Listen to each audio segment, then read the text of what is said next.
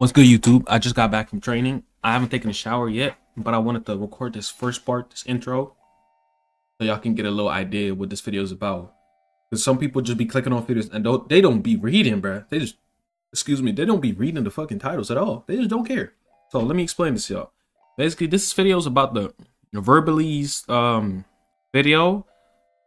Allegedly, this nigga paid 50K to let some, I don't know, someone made an animation that was kind of not safe for work, and I guess he wanted to like be animated, having some animated female crazy about him. It's about a has-been hotel, bro. I don't know what the fuck that shit is supposed to be called, but has-been hotel, and then the female that plays in it is fucking animated, and she's, you know, obsessed with Verbalase or some shit, and I guess he paid for that shit. I don't know what the fuck the idea was behind that shit, but like, that's what he did. And we just gonna talk about it in this video. So this long ass intro, excuse me, but some people need this shit because they just don't like reading. All right, so let's talk, bro. So basically, I went to do a little bit more research. Came to find out, Verbalase, the guy, actually asked his fans to fund the beatbox series, the battles, so he could make more videos. Now I understand where it's coming from, where people are mad, because from my point of view, what I got out of this is it's just people heard something and that shit spread like a wildfire.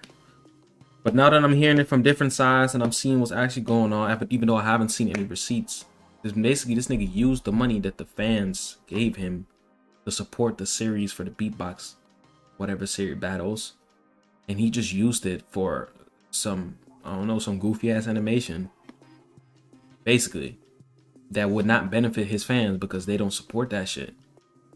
So now he's in a situation where he's like, yo, you fucking with our money, bruh. We gave you that money. But then again, even if he asked you that money, bruh, you was never obligated to give him that money. So you cannot, you can be mad at him, but it has no value. You being mad has no value. Because if I ask you for money, better yet, let me get a better example. If a crackhead asks you for money, you give the crackhead some money and he buys crack, you gonna be mad at him? You know he's a crackhead. Like, what the fuck? The nigga is on the street for a reason, bruh. And I seen the nigga series. He be pulling mad views. I refuse to believe he's not making no money out of that shit. He has to be getting some type of income out of that shit.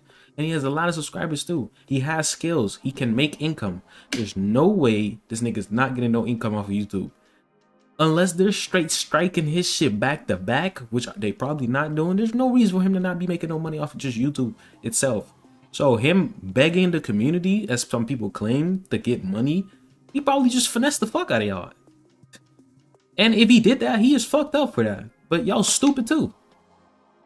Because it's not like all his videos are getting striked or some shit. He don't be cussing. I don't remember him cussing in his videos. He just be making noises.